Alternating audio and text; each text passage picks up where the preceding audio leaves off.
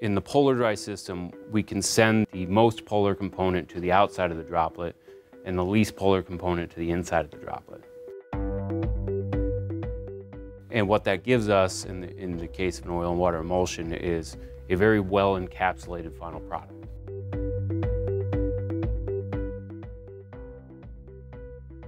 In terms of temperature, in a traditional dryer, you're going to have an initial constant rate drying period where almost all of your heat transfer to the particle is going to be latent heat. You're driving evaporation.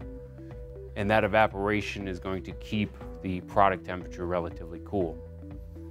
But as your drying cycle progresses, many materials will form a shell. And when that happens, your evaporation rate drops. You switch to a period of sensible heating where you raise the temperature of the particle to a point where you can drive off the solvent from inside that shell. Because we are able to, in a PolarDry, stratify those components, we are not getting a shell formation. So you can prolong the latent heating phase. Of course, there's going to be some sensible heating at the end, but we are able to dry without relying on sensible heating to remove residual moisture. The nozzle in this system is really the main difference between an electrostatic spray dryer and any other traditional dryer. We use a two-fluid atomizing nozzle. Essentially, you have a liquid feed, which is one fluid, and you have a nitrogen feed, which is your secondary fluid.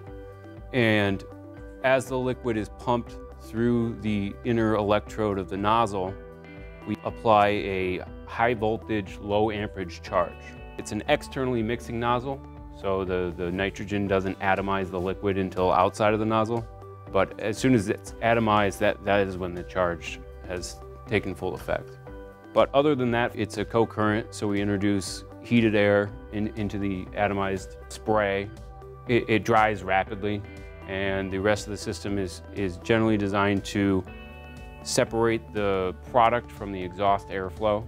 And it comes out, on a production system, usually it feeds a vacuum takeaway. And on our larger systems, we dehumidify the exhaust air and reheat and re-inject.